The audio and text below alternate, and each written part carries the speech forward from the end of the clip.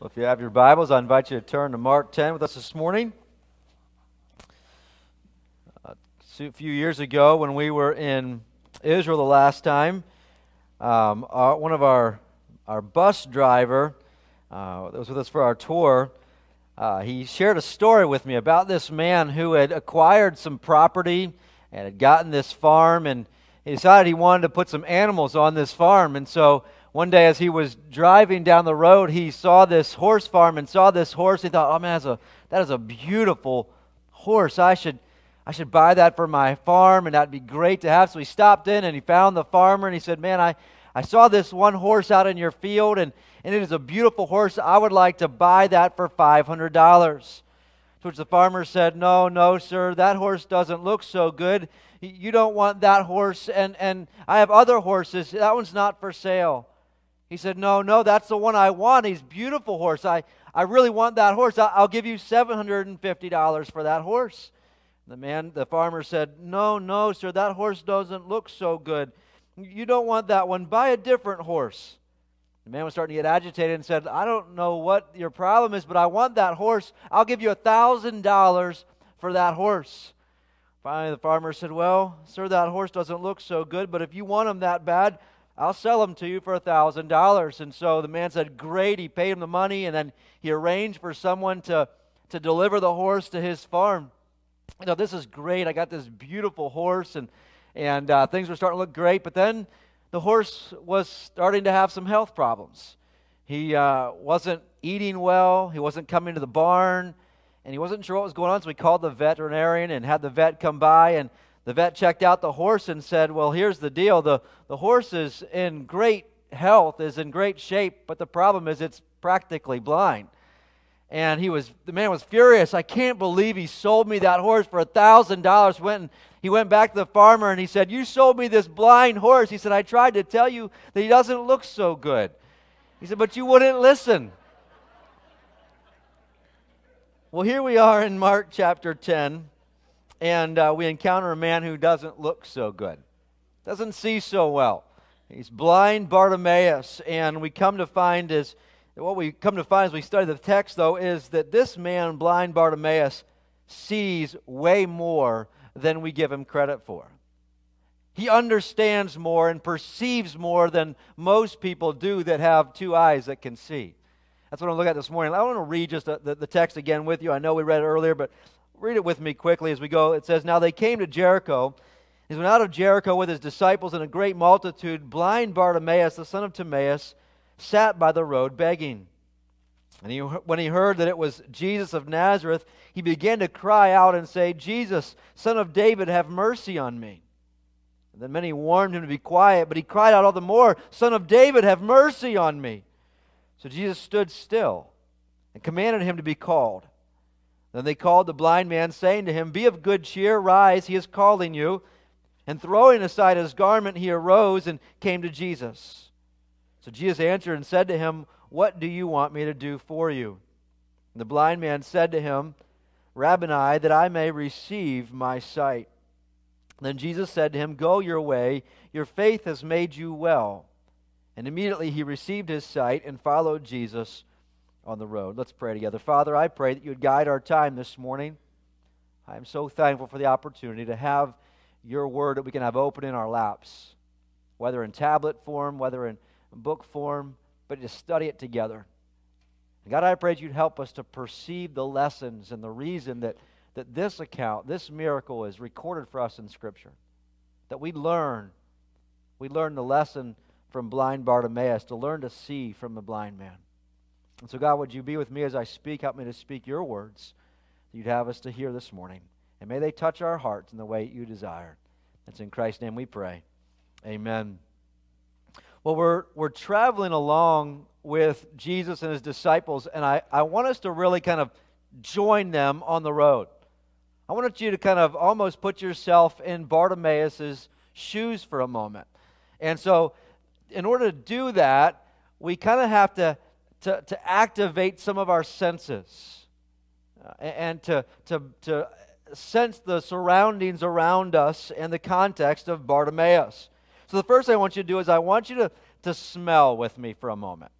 Now, if you notice, and if you read the Gospel of Luke's account as well, it mentions them coming out of Jericho. It mentions them coming into Jericho. And you might be saying, well, which is it? Are they coming out of Jericho or are they going into Jericho?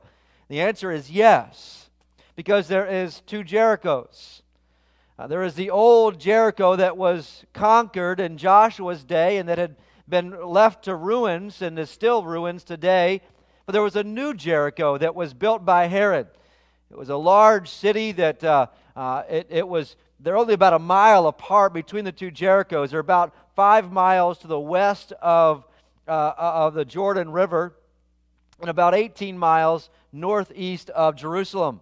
And Herod decided he wanted to build this city back up, and he built this new Jericho, which is about 3,300 feet lower than Jerusalem. So this was his winter palace. He built massive walls around it, 4 large towers of security fortress. He built a theater and an amphitheater. He built a palace, and he built all these gardens. You see, Jericho actually means fragrance. And he built all these gardens of all different kinds of flowers and roses, and they were known for their roses, their balsam, their cypress, and honey was found there in abundance as well. And so to come into Jericho, or to be near Jericho, you'd begin to smell, this is springtime, we're just outside of Passover, the blooms are all coming out. And so there is blind Bartimaeus. He's smelling all the fragrances from Jericho, meaning fragrance. Possibly he smells the rose of Sharon. It reminds him of the Old Testament prophecies of the Messiah being the rose of Sharon. So we smell a bit this morning, but then I want you to hear. So again, they are just days before the Passover. And Jericho is on a main route that takes you from the north, from the Galilee region, and heads up to the temple.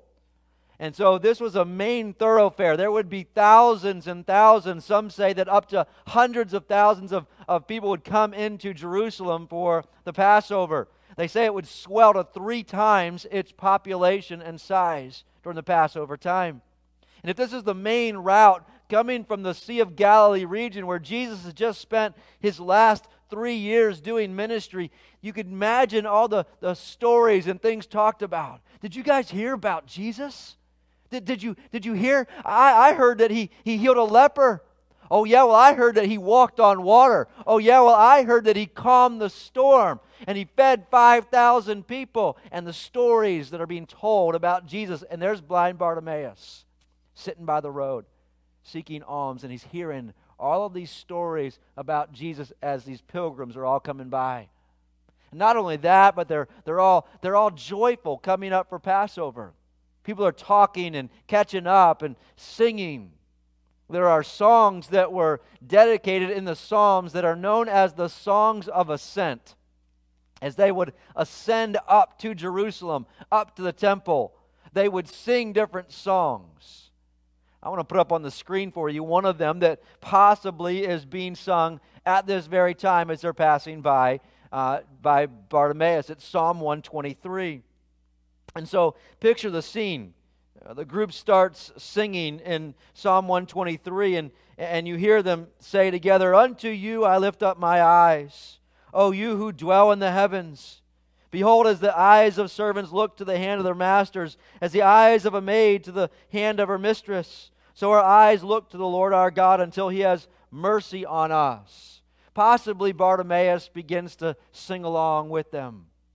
And he's thinking about this, and wouldn't he love to see with his eyes the throne of God, to see the temple and to see God's splendor in that way? And as he sings this and he's thinking about this, and then possibly someone comments, "Look, here comes Jesus of Nazareth. Here he comes this way." And all of this, he's singing and he's hearing about this, and Bartimaeus says to himself, the same Jesus who heals everybody. More voices join in verse 2. "Behold, as the eyes of servants look to the hand of their masters, as the eyes of a maid to the hand of her mistress, so our eyes look to the Lord our God until He has mercy on us." And so Bartimaeus stops singing. He cries out, "Jesus, Son of David, have mercy on me. And everybody looks over and says, shh, stop calling out to him like that. We're singing. And they continue on in their singing as they sing, have mercy on us, O Lord. Have mercy on us, for we are exceedingly filled with contempt. And he cries out again, Jesus, Son of David, have mercy on me. Shh, stop singing out. But Bartimaeus wouldn't be silenced because he's putting the pieces of the puzzle together as he smells and he hears and he sees. You say, wait a minute, he's a blind man. Yeah, but he sees more than we give him credit for. He's starting to see the connection that of what was prophesied about the Messiah is being fulfilled in Jesus Christ. And here he is coming up to Jerusalem, and he recognizes this is his chance to connect with the Messiah. You ever wonder, as this is the last healing miracle that Mark records. It's actually, there's only one more healing miracle that Jesus does before his death, and that is actually healing the ear of Malchus, the high priest, that Peter takes off. Many of the miracles are concluded at this point, or coming to this point. Why this one? Why is this in all three of the synoptic Gospels? Matthew actually records two blind men. Mark focuses on Bartimaeus. But why this miracle? Why this blind beggar? Well, I believe it's a stunning reminder of who Jesus the Messiah is to us.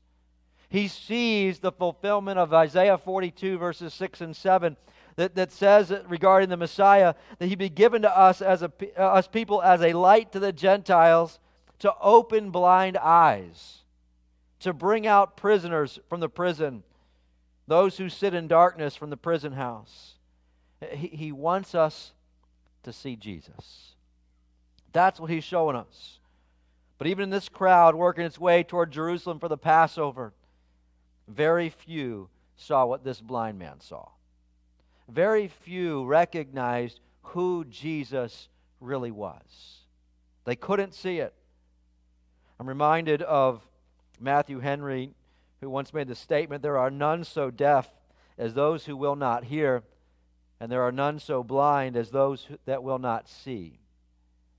There was plenty that were going along singing the songs. There was plenty that were going to Jerusalem to worship at the temple, but they would not hear and they would not see.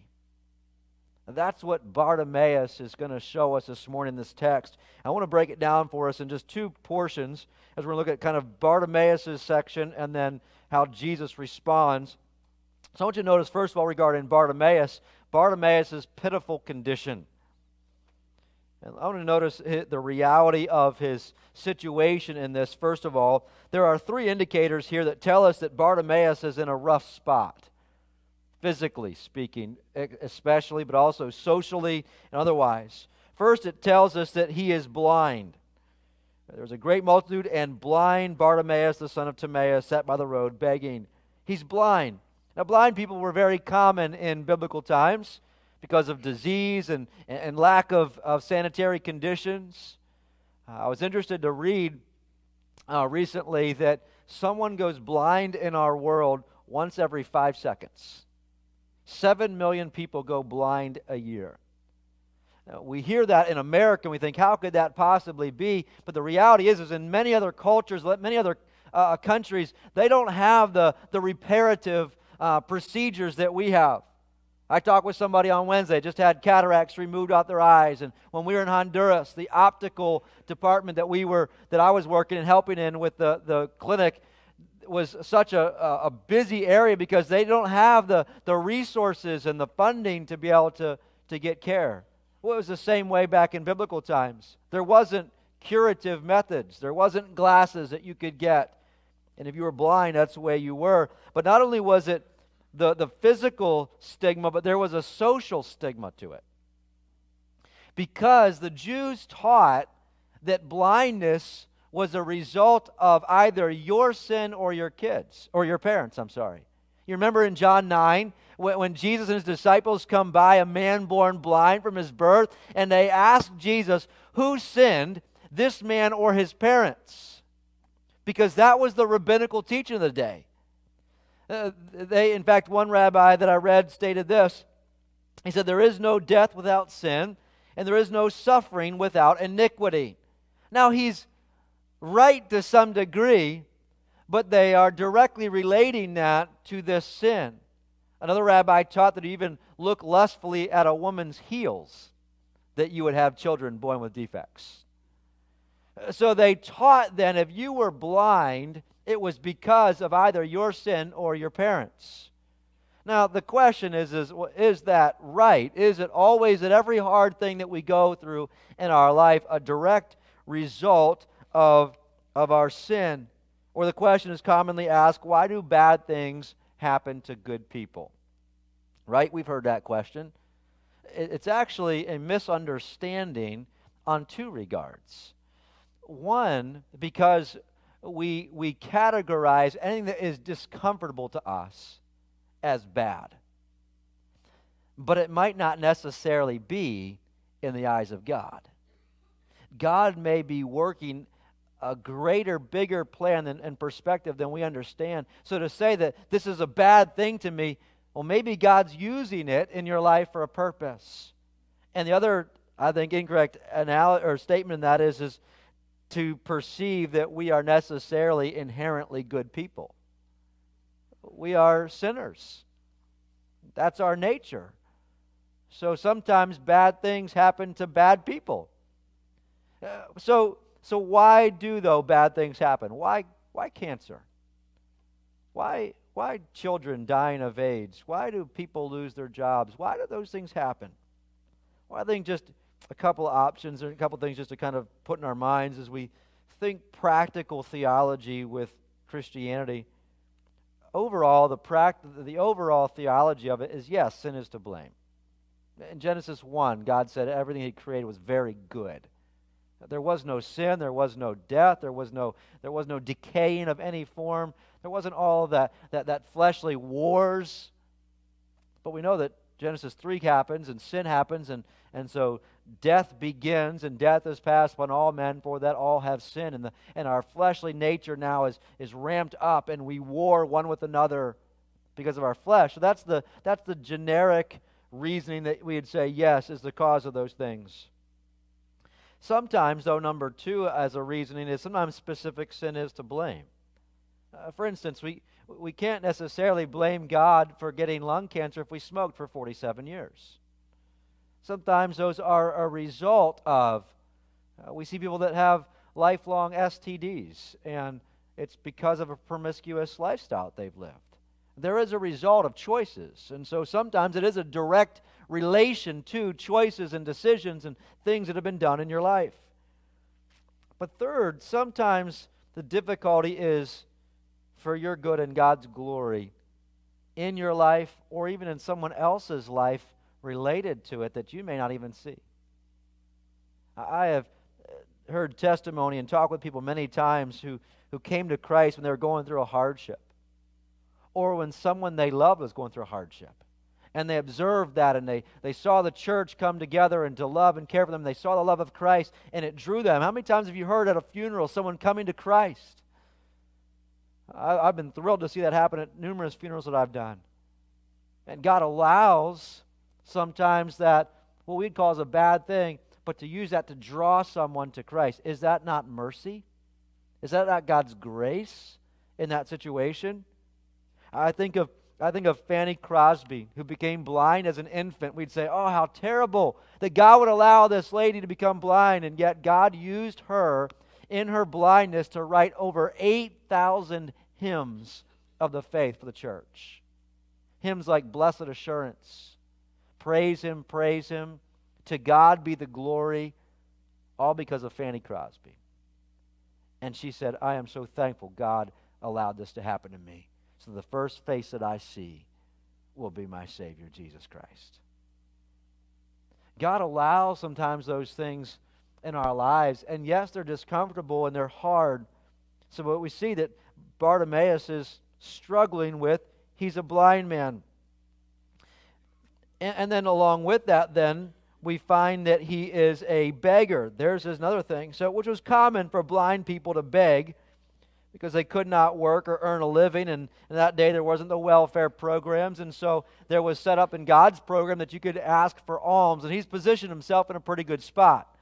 Right there by Jericho where all the crowds are going to be coming by. But there's nobody likes to do that. Nobody likes to be a beggar in that regards. And so there he is. But another thing that I noticed, not only is he blind, not only is he a beggar, but notice it calls him Bartimaeus, the son of Timaeus. Now, did you catch the redundancy in that? Because Bar means son of, so it's son of Timaeus, son of Timaeus. Now, those in that day reading this gospel, Mark's gospel, would have instantly picked up like, well, that's redundant. Why is he saying son of Timaeus, son of Timaeus? That's like when we say, I'm going to stop by the ATM machine, when it literally is an automated teller machine. We say some things that are redundant. Or like Yogi Bear once said, it's like deja vu all over again. We tend to sometimes say things that are redundant, but why this redundancy? Why Bartimaeus, the son of Timaeus? What I found is when you look up the meaning of Timaeus, you'll find his name in the Aramaic comes from the Aramaic word Timei, meaning impure or unclean. You know, it's elevating, it's telling, it's screaming out. This blind beggar man, he is the son of an unclean, impure man. Think of the stigma that goes along with that. So this guy is in a tough spot. An outcast of society and probably the religious aspect of society as well. But not only see the reality of his situation, but notice the realization, though, that he has of his Savior. All of a sudden, the commotion changes, and he's probably trying to figure out what's going on, and someone says, it's Jesus of Nazareth. We've heard all the stories about. Here he comes, he's coming our way. And Bartimaeus recognizes his opportunity, cries out, Jesus, Son of David, have mercy on me. What he realized that all the others missed in their singing and Passover talk is he calls Jesus the Son of David. You know, that's an interesting statement. How many other times have we seen that title in Mark's gospel to this point? You know how many times? 0. This is the very first time in Mark's gospel that we see anyone has recognized and called Jesus the Son of David, which was a very clear messianic title. It's the very first time, blind Bartimaeus. He recognizes from all that he's heard, from all that he has kind of taken in, and he says, Jesus, Son of David. Jesus, Messiah, will be another way that you could clearly put that together. Have mercy on me. And so, people didn't use this term for anyone other than Messiah. How did he know that? How did he know that this was the Messiah? Because he had ears to hear. And he had eyes to see what others didn't see. As he sat by the roadside over the past few years, he had heard the stories about a man who opened the eyes of the blind. He had heard the stories about a man who had freed people from demon possession and cured the lame and lepers and had fed multitudes. And again, as I said before, he pieced together the prophecies of the Messiah, that this was the fulfillment of Isaiah 42 and numerous other passages. But it's interesting what he cries out for. He's a beggar. He's a blind beggar. And he cries out, Jesus, Son of David, give me money? No. Have mercy on me. Have mercy on me. He recognized his need. Consider this. Why did Jesus come to us? Why did Jesus come to our earth? Not because he owed us a favor, but because he's merciful. That's who he is. Do you remember when Jesus was being ridiculed for dining with tax collectors after he had called Matthew to come and follow him? He called Matthew, and then he went and dined with Matthew that night, and people are saying, why in the world are you eating with all these tax collectors? Do you remember what Jesus said? We read it in Matthew 9. He said, those who are well have no need of a physician, but those who are sick. But go and learn what this means. I desire mercy and not sacrifice. For I did not come to call the righteous, but sinners to repentance. Jesus is a God of mercy, and to provide mercy to those who desire it. The reality is you see, each one of us are no different than blind Bartimaeus, the son of an impure man. Each one of us has our impurities and our faults and our problems that we have. We're all blinded by sin. It could be addictions, it could be pride, it could be sexual immorality, it could be greed, or possibly one of the worst of all, self-righteousness, and not even recognizing that we have a need. But we all need to cry out for mercy. But here the people warn Bartimaeus to be quiet. And literally the word there, warn, means to chide him, to rebuke him. Hey, shut up. Don't yell out to Jesus. You just sit down there, Bartimaeus. You just stay over in your corner. I mean, he was already a social outcast, so it didn't matter how you talked to him. It didn't matter how you looked at him or ignored him. He's a social outcast. How sad that the religious community would turn their back on him because they had deemed he wasn't of the cool crowd. He had problems. And if I associate with his problems, people might associate his problems with me. Well, I don't want that. You know what the church needs more than anything is to allow people's problems to be associated with us. And to say, hey, listen, yes, there's sin in the world, and we're sinners too. And so we're going to come along, and we're going to bear their burdens together, and we're going to care for them. We're not going to shun the blind Bartimaeuses of our day. We're going to come alongside those who are struggling with addictions, and we're going to come alongside those who are struggling with an unexpected or unwanted pregnancy, and we're going to care for them. We're going to come alongside those who are struggling with a past abortion. We're going to come alongside those who have a sexual immorality situation they went through. Because we care for them like Christ. We want to lead them back to repentance, lead them to a right walk with the Lord. But he doesn't get deterred by that. Anyways, he knows how deep his need, and he cries out louder and louder, and Jesus hears him. So notice then, in our second point, as we keep moving here quickly, Jesus' personal compassion. We've noticed Bartimaeus' condition. We put ourselves in his plight, and it's so important to see Jesus' response and learn two things. First of all, that Jesus cares for needy people. Notice what happens.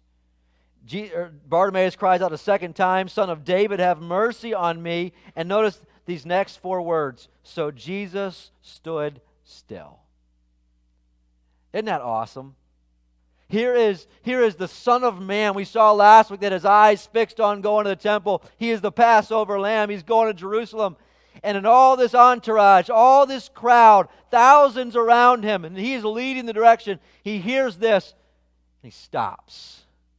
The whole parade stops because Jesus stops for blind Bartimaeus. Isn't that great? He says, this man matters to me. I care. I have compassion on him. It's the only time in the New Testament that you ever see that it says Jesus stood still. What caused them to stand still? A blind beggar, son of an unclean, impure man. He stands still for him. That's who he is. Sometimes we can, in the midst of the storm, wonder if the truth that Jesus cares is really true. We're like the disciples when they were on the Sea of Galilee, the first storm they went through, and they wake Jesus. Jesus, don't you care that we're perishing? Don't you care? Sometimes we're the same way, and we kind of come to Jesus in prayer. We come to God in prayer. God, don't you care? God, I'm going through this hardship. Did you forget that I'm here? God says, no, I know intimately, my child. I know everything about you. I love you, and I care about what you're going through. On Wednesday night, before the business meeting, we looked briefly at Psalm 147, which talks about that He numbers all the stars and He calls them by name. In the discussion, we began to talk about, some of the people said, yeah, I love the fact that not only does He know that, but He knows the very numbers of our hairs of our head. We were talking about how He's having to change the numbers as they brush them out. But He knows the very numbers of our head. John 10 says that He knows His sheep. He calls them by name. He knows you personally. He knows everything about what you're facing. And so, when we face struggles, and they're all around us, and they come into your life, and it's bills, it's health situations, it's tragedy that starts to build up in our lives, and He says, cast all your care upon me, for I care for you. 1 Peter 5:7. Cast all your care upon me. Bring it to me.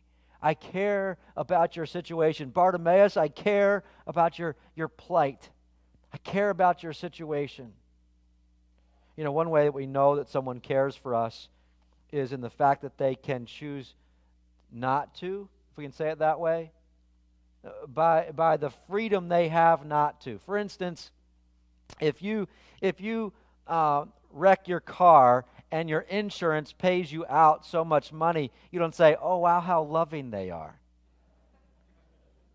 You say, well, how about time, huh? I've been paying on that for a long time. Because they don't have the freedom not to. But it's when you're going through a hard time and someone comes along and says, hey, I made you a meal. Or, hey, can we just sit down and talk? And I don't have to do this, but I choose to. You know, Jesus didn't have to come to this earth. He didn't have to come and die for those who He had created and had rebelled against Him. He had perfect freedom, perfect right to judge and say, I'm casting everybody in eternal hell. But out of His mercy and His love, He cares enough that He came and died on the cross.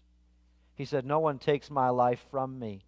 I willingly, but I lay it down myself. It was His choice. So we come back to our text, and Jesus is stopping everything for this blind, outcast beggar. And He cares and calls for him. And so the people who were hushing Bartimaeus now earlier are telling him, be of good cheer, rise, He's calling for you. But notice what He does then. It says in verse 50, and throwing aside his garment, he arose and came to Jesus. The word there, throwing aside, is the word in the Greek apobalo. It literally means to throw from you, throw far from you, to throw out. Why does He throw his garment from him? I mean, your outer garment was something that was a vital article of clothing. It was a vital piece of what you owned. In fact, it was the only thing that Jesus owned, because it was what kept you warm in the cold nights. It was what you would use around you, and your outer garment was something you would take care of. Why would blind Bartimaeus, sitting there by the roadside, hear this and take it and throw it? I think a couple reasons. Because, I mean, he's there in a crowd. Somebody might take off with his garment. I think one thing might be that he recognizes that I don't want anything to hinder me from getting to Jesus. If this is going to slow me down, I don't want it to slow me down. I'm going to come to Jesus. And there are things in our lives that we got to cast aside every weight. We got to get those things out of our way. I think he also had total faith that when you go to Jesus, you come back changed, and he wasn't going to have to wander around looking for it because he'd be able to see. Bartimaeus had incredible faith in who Jesus was. And so we see there that Jesus cares for needy people. And the last point here is Jesus completely changes receptive people. So there is Bartimaeus, the son of impurity, standing before Jesus. And Jesus asks him, "What do you want me to do for you?" The blind man said to him, "Rabboni," or master. It's a statement of high respect. He says, that I may receive my sight. Now, so he asks for sight. I thought about that for quite a bit, and I thought to myself, man, this would preach a whole lot better if he'd say, well, Jesus, you're the Messiah. I would that you would save me from my sins.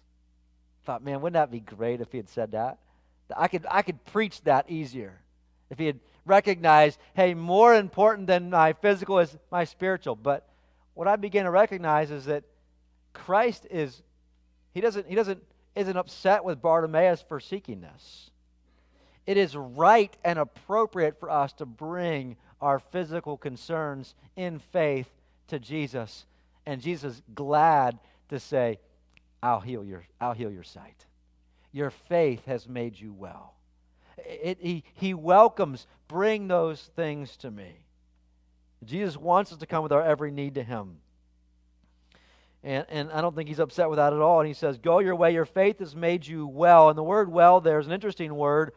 It's a word that's used in the New Testament for being saved from sin repeatedly in the Gospels.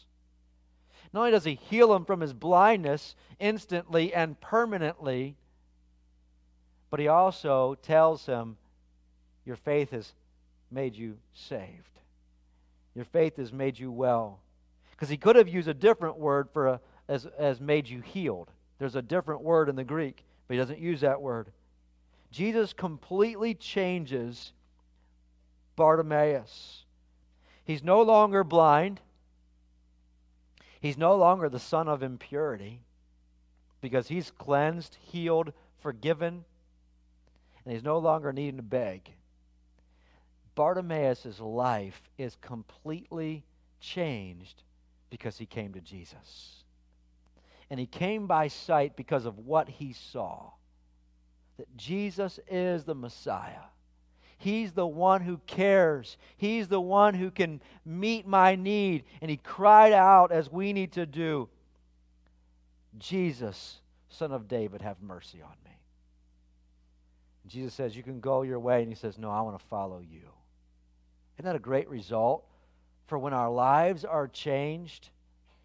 You know what will impact the church and the cause of Christ the greatest?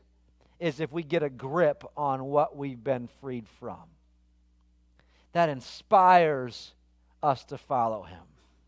The more we get to see who he is. So what are some takeaways from this? What do we see from the blind man? What does he teach us? One, I think it doesn't matter who you are or what your struggles are, that Jesus cares for you, that you can come boldly before the throne of grace to obtain mercy and help in time of need. Hebrews chapter number 4. I like the way A.W. Tozer said. He said, as God is exalted to the right place in our lives, 1,000 problems are solved all at once. I think what it tells us is bring them to him. Bring your concerns because he cares. I think the second lesson that I am drawing from this is, as the church who is commanded to go and do likewise as Jesus, then we need to care for people like blind Bartimaeus. We need to have that same compassion for others around us. We need to be willing to stop the parade of our lives, the entourage of our agendas, put them on pause to care for someone in need. If that's who Jesus is, and we're to go and do likewise and be like him, then it begs us to go and do the same thing. To pause and say, you know what, this is what Christ would do, and ask ourselves, am I willing to put off my agendas to help care for people? I shared some statistics with you earlier on in our Gospel of Mark study that I think are helpful for us just to put in perspective the needs around us. On any given night in America, there are 554,000 people without a safe, regular place to sleep because they're homeless.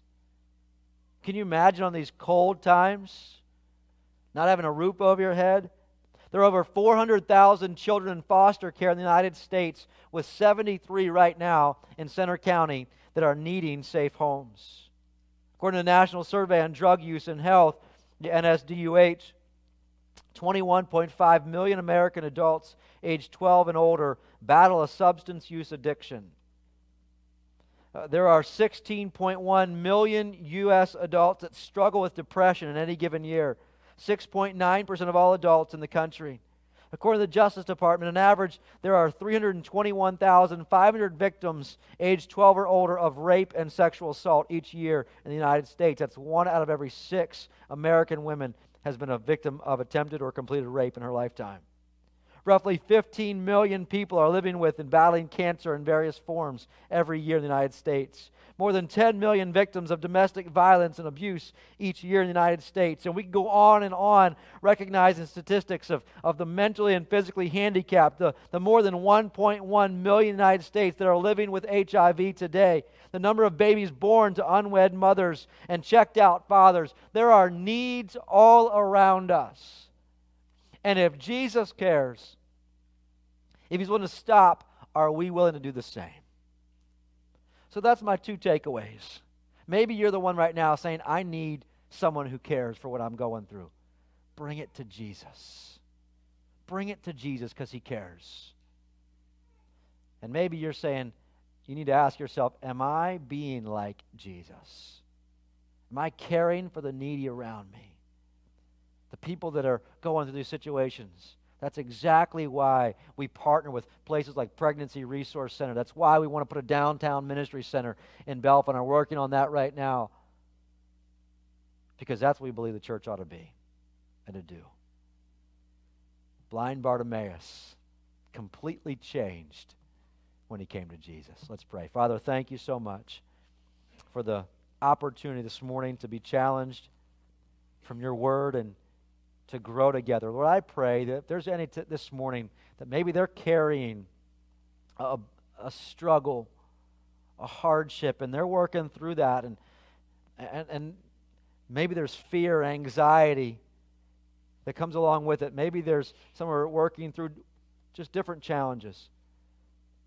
Father, I pray that they would learn from Bartimaeus, that we could cry out, Lord Jesus, have mercy on me. You're the Son of God. And God, we thank you so much for what you've done for us and loving us enough to give us Jesus Christ to be our Savior who died on the cross for our sins. Help us to cast all our care upon you, to not pridefully, self-righteously try to take it on our own. And God, I pray as well that you would help the church, help us as believers, help the church collectively in our communities. Help us to be like Christ. Help us to see needs and with compassion be compelled to stop and help meet those needs.